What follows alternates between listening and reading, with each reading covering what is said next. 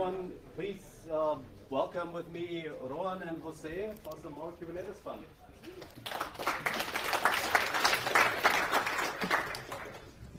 All right, welcome everyone. We're here to discuss a relatively new feature that just made it that made it into Rook. It's about how Rook can now use persistent volumes to access its storage, rather than going through local hosts directly in Kubernetes. A fair warning: this may contain opinions, speculations, and bad jokes that are entirely our fault. Please do not blame Red Hat, IBM, or the Rook project for anything we may or may not say.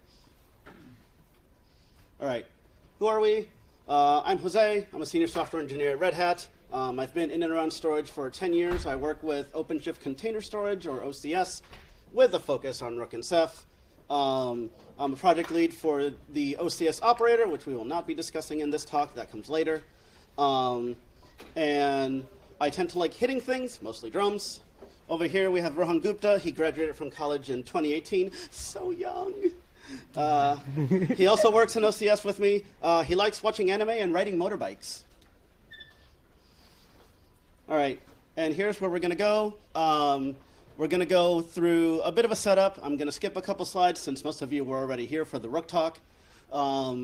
And then we're going to go over how OSDs worked then and now, and hopefully give a proper demo, network permitting.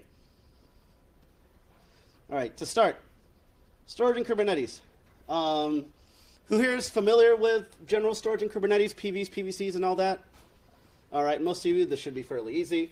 All right, so you have PVs, which are the representation of the actual storage volumes in Kubernetes. You have PVCs, which represent a user or developer request to use storage. And you have storage classes, which are a point of PVCs to get access to and bind to PVs. Here's the general flow in a relatively small diagram. Slides will be available online if you want to look at it later. But basically, the user creates the persistent volume claim. The admin or operator creates the storage class. The PVC talks to the storage class, which talks to the storage backend, creates the persistent volume, which then gets mounted by the pod. All right, now to the new stuff, raw block PVs. This just went beta in 1.16, I believe. And it allows Kubernetes to present storage to containers basically without a formatted file system. So if you've heard about block storage in Kubernetes before this time, you weren't actually getting like actual block storage. What you were getting was a file system formatted onto a block device. But now with raw block PVs, Kubernetes is able to present just a file, because it's Linux, that represents the block storage device, the block storage device that can be used by the application running in the container. And many applications like databases, MongoDB, Cassandra, already are capable of leveraging block devices for their storage with no additional configuration needed. Some of them require additional configuration if you want to use a pre-formatted file system. And generally avoiding the file system layer will tend to increase I/O performance and give you lower latency. So this was a much asked for feature for a while in Kubernetes. And the way they implemented this, or the interface that they implemented for doing this, is called the volume mode, which is a new field in both PVCs and PVs that specify, I was wrong. It went beta in Kubernetes 1.13. There we go. So this basically takes one of two values and specifies how you want to access the volume, either in file mode, which is the default backwards compatible default, the backwards compatible default, or block, which is how you activate the new feature. And this field must match in both the PVC and the PV. This is similar to any other required field in a PVC that must match to a given PV to be bound to it. Here you have the YAML, because lovely YAML, don't we all love it?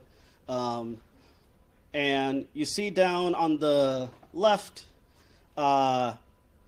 in regular file volume mode, you can just omit this field, right? Because it defaults to file, and it would be the same in a PVC. And over on the right, you see the normal way of specifying where a PVC gets mounted inside the container using the volume mounts field, specifying the name of the PVC and the mount path where it appears. And you know, that's where the file system gets mounted. Volume mode block, on the other hand, you can't omit the volume mode, obviously. Even if you're using, so the support of whether you can use file or block is determined on a case-by-case basis for each storage provider in Kubernetes. So even if you choose a storage provider that somehow only supports volume mode block, those may come, you still need to specify volume mode block because obviously it will default to file, and if your storage provider doesn't support file, your PVC and PV won't bind. The thing to note is that there is now also a new field in the pod spec called volume devices. This is where you again specify the PVC name, but instead you specify a device path, which is the name of the file that will represent the storage device. Now, a quick note here, volume mode and access mode are not the same thing, nor are they related. Access modes, as you may be aware, specify how pods may interact with a given PVC. So RWX stands for read, write, many, meaning that multiple pods can read and write to the same PVC. RWO stands for read, write once, which means that only one pod can mount PVC at a given time. And the support of access modes versus volume mode is again dependent on case-by-case basis for each storage provider. So just because a storage provider supports RWX volumes in file mode does not necessarily mean they'll support RWX volumes in block mode. So you have to know a little bit about which storage provider you're using to make sure that syncs up. All right, here's the slides I'm going to skip since most of you are already here. Rook and Ceph. What is Rook? Rook operators, following the operator pattern. We're specifically interested in the Rook Ceph operator since this is the first one to make use of this new PVC feature. And the main thing I want to go over here is that all the Ceph daemons are encapsulated in their own pods that run across various nodes in Kubernetes. The daemons we're interested in are the OSD daemons, which are the ones that actually represent the underlying storage, and in fact are the pods that bind to the block devices. All right, OSDs. Typically, local storage OSDs have access to our privileged pods that have access to the full /dev directory of the host they run on. So the way you set this up is that you define your storage nodes either by name, by labels, or you can use all nodes as specified here. And then you have to specify your local devices, and that can either be done by hand using using PV YAMLs, or you can just use all devices and make use of Rook's auto-discover daemon. And then Rook takes care of the rest, right? So it has an OSD prepared job that goes out and finds the devices and formats them appropriately to be used by the OSDs, and then assigns given PVCs to particular OSDs. The advantage of this is that the base case is really easy to configure. And for many people, many storage admins coming into this in particular, or in fact just anyone who's ever played with the Linux system, this is very familiar, right? Because you're just directly accessing a given device at a given name on a given host. right? And it supports any type of device or appliance that Linux supports, right? Because all we care about is a file. As long as there's a file representing that given storage volume, we can make use of it. The downside is, at least in my opinion, is that this relies on specialized storage nodes, right? So if you have a Kubernetes cluster, you need to have at least some of those nodes have local devices attached to them, which may not be your standard compute node that you're using in the cluster. And in this case, there's a rigid coupling between your compute and your storage, meaning that if a given node goes down, it brings down not only that node but the storage that goes along with it. So we implemented something called storage class device sets. It's a bit of a mouthful, I know. So once again, you define your storage nodes in your Rook Ceph cluster, names, labels are all, but then you don't define your individual disks, or you don't define your individual disks. You define a desired amount of storage, right? So, and then Rook takes care of the same automation as before, preparing the OSDs and starting the OSD pods. What does this mean in that case? So real quick, here's what a storage class device set looks like. It was designed to be a generic Rook struct, but currently only Rook Ceph is using it. You have to specify a name to give your set a unique identity that can map to the PVCs it generates. So what this is going to do is it will dynamically provision a PVC, a single PVC for each OSD pod, right? So now you're not going out and finding devices to attach your OSDs. You are defining your OSDs and creating devices for them.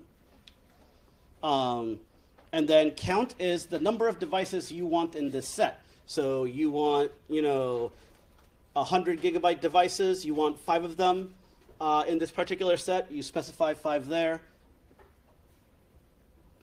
We have a portable field that defines whether PVCs are allowed to move between nodes or not. Again, this depends on your underlying storage provider. Some of them do allow PVCs to move between nodes, some of them don't. And then you have volume claim templates. It is a list of PVC specs. That's all it is. Currently, only one is supported for Rook. We're looking to enable for a couple more in the future to make use of more advanced features in Rook Ceph. And yeah, if you're at all familiar with the PVC spec, basically it's just anything that can go into spec. Pros about this, as far as I'm concerned, it offloads device distribution, right? So if you wanted to have robust storage, you would generally have to make sure that your devices were properly distributed across nodes, across zones, across data centers. Whereas in this case, you can programmatically define what that distribution looks like, and the devices will be provisioned at that distribution automatically. And presuming your underlying storage allows for it, you can migrate devices between nodes. Works with any raw block PV regardless of driver. So if Kubernetes supports it, you can use it. And it's shiny and new. Some people like new features for the sake of them being different. On the downside, this requires predefined storage classes. So instead of having your previously defined devices, you need to have a previously defined storage class, which can only be done by a Kubernetes cluster administrator. So if for some reason, if somehow you're running Rook on someone else's cluster, you'll need the admin to create the storage class for you. While I said that anything that's supported in Kubernetes is acceptable, this is also limited only by what Kubernetes accepts, right? So there must be a storage driver already existing in Kubernetes for you to make use of this. It's also not as simple to configure. The base case, right, is inherently more complicated to set up than the base case for how OSDs used to be definable. And it's new and different. Some people are suspicious of new features, especially when they haven't been, tested in the field yet. All right. And now we're going to go into some bumps in the road that we ran along the way in trying to implement this. So we as developers, when we write code, and we think that when we will hit build, it should just build and work out of the box. But that's never the case, right? So these are some of the issues which we face while writing this feature. So OSD pods run as privileged pods. So when Kubernetes presents a block device to the privileged pod, it's bind mounted and it's presented in a different way. So we don't get our block devices in the privileged containers. And we really needed our block devices on top of privileged containers because we were using LVM and we needed that. So we figured out a workaround. So what we did, we had a common shared directory on an init container, and we attached the block device to the init container, which was not privileged. And the OSD container was running as a privileged container. And as the shared directory was there in the init container as well as the privileged container, we found a way to copy the block device there to make it work. I don't know if it is visible or not at the back, but here on the right hand side, if you see, there is an empty directory that is set1 dev1 bridge, and we have a block volume that is set1 dev0. That's mounted on the init container. Here on the left hand side, we have the main OSD pod, which has only the bridge directory. And what init container is doing, it's copying the set1 dev0 device to the shared directory there. And the shared directory is here, so we get the block device here on the main OSD container. As we know, in Linux, everything is presented as a file. So we are just copying a file where the init container, and we are getting it here on the main OSD container. So the next issue which we faced was when we were spinning up multiple OSDs on the same node. So we had the /dev mounted in top of the container, and the block device was presented to the pod as a loopback device. So what was happening was that LVM was picking up the device from the /dev as well as the loopback device, and it was getting confused which device to pick for. And the Ceph OSD start command was the main thing that was confused for this. So the solution we found out was we have to use the complete name of the LV, that is /dev, the name of the VG, then the name of the LV. And the other issue which we faced was proper distribution. So suppose we are having 6 OSDs and on 3 nodes, all the OSDs were coming up on the same node, which is really not desired, because we have the replicas of OSDs. Suppose the replica is 3 and all the 3 replicas are on the same node, and if the node goes down, so we lose all the devices, which is really bad for us. So we to solve this, we use placement affinities. Now the most interesting part, the demo. And we have a pic of cute cat that's praying, hope this works.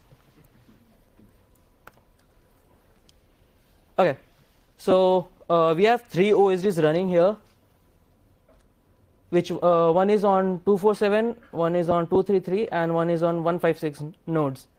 And if we see the status of Ceph, it's healthy. And we are using an OpenShift cluster because internal automation makes it easier for us to spin the clusters. So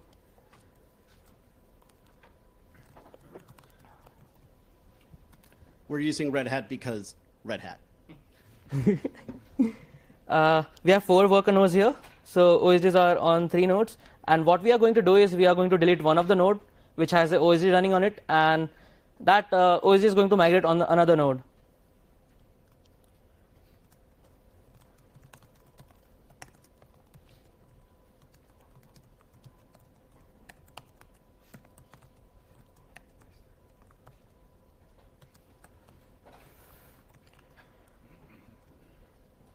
So I'm going to delete this 156 machine and hope the OSDs migrate to the different node. And for 156, yep, here is the machine for that.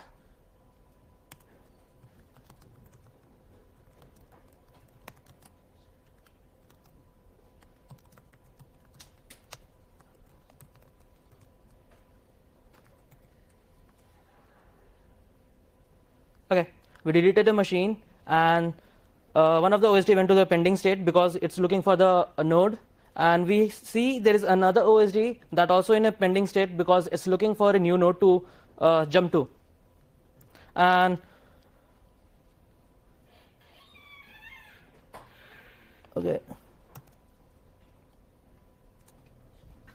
The toolbox. Yep. Toolbox. There we go. yep. So one of the mon is down because it was there on the node which I deleted, and we have 3 OSDs, 2 are up and 3 are in. So one OSD that is in pending state is the one which was lost because of the machine which was deleted. And let's wait for it to come back on another node. Do you also get pods on the storage namespace? Oh, it's already running. Yep. Oh. So the OSD is back, and in some time the health will be okay. There it is. So It's still in warning because of the mon is down. Yep, but the OSD pod came back up. So yes, and then at some point the Ceph cluster will reconcile. But our feature succeeded.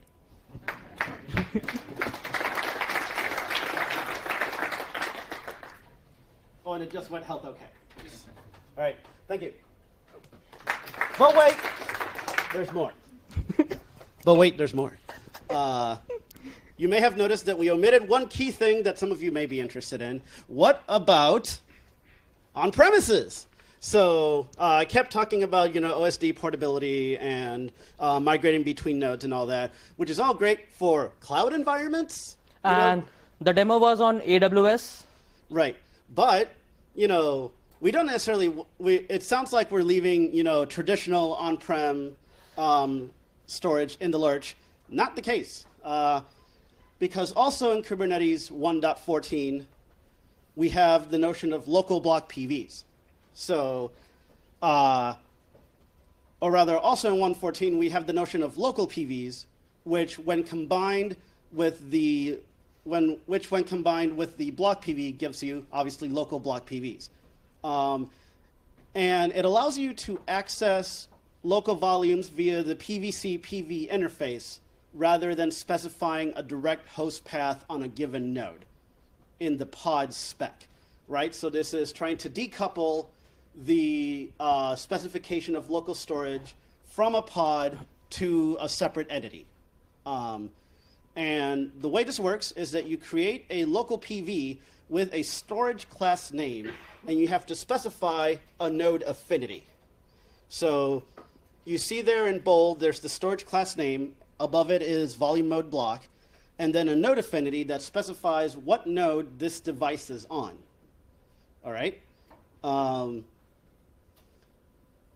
So then what you have to do is create a storage class using no provisioner, right? Because the device already exists, so there's nothing to provision in that case.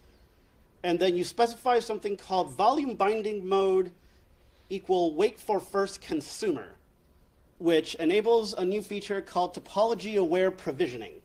What this does is that it allows the Kubernetes pod scheduler to take into account the locality of the PV the pod is binding to.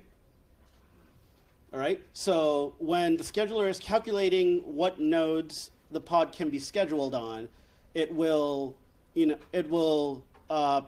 the PV spec to see if it has any locality information, like a node affinity, and input that into its algorithm to get a list of valid nodes. And then after that, you just create your PVC and pod spec as normal. So in this case, you would just create another PVC that specifies, oh yeah, it's right there, that specifies the local storage class, which I just made these slides like 30 minutes ago, so I guess I forgot to specify the storage class. And and then you make sure the parameters match the PV you want. Read, write once, block mode, same storage size, and that's it. So there's a lot of work on the back end for the administrator to take care of, right? Because the administrator is the one that wants to be creating the local PVs and the storage class associated with it. But from the developer point of view, and right, don't we all just love developers and making their lives easier? It's no different than using any other storage. All right, thanks again.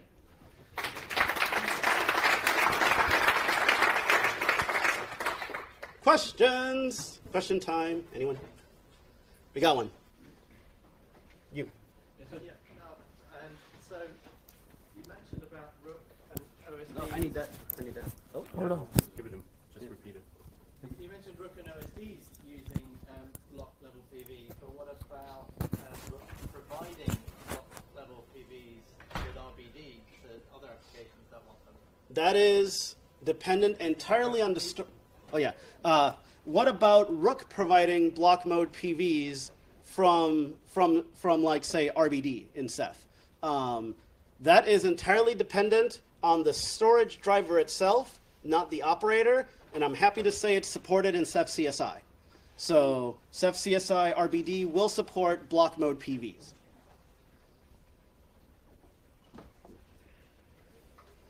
All right. I'm going to say either I was not very interesting or I described myself very well. I have a So, question. oh, here we go. The duplicate PV issue in LVM, any reason you didn't solve that via LVM filters? Duplicate PVs in duplicate PVs in LVM. Any reason why we didn't solve that in this feature? Quite frankly, because I'm not aware of it. So I can look into that and see what we can do about it. Yeah, you can just tell LVM to ignore certain devices with the regex. So if you have like def loop, whatever, you just tell LVM to ignore that and this error will go away. We didn't know that. There you go. Right. So apparently there's a feature you can just use the regex to have LVM ignore certain devices, but We didn't know that then. or did I'm wondering if that wasn't because we couldn't guarantee the name of the device.